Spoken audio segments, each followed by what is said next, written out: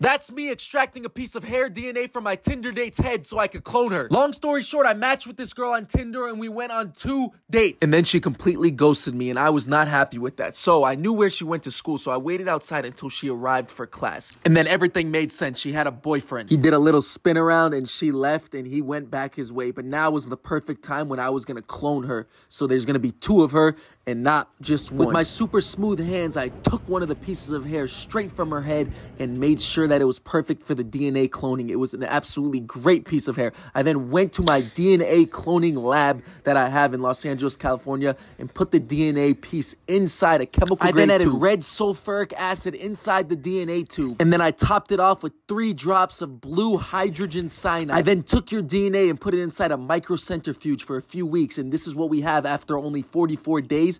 You're a little membrane. And this is you after 4 months. Come back for part 2 in a few months. I'll update you guys then.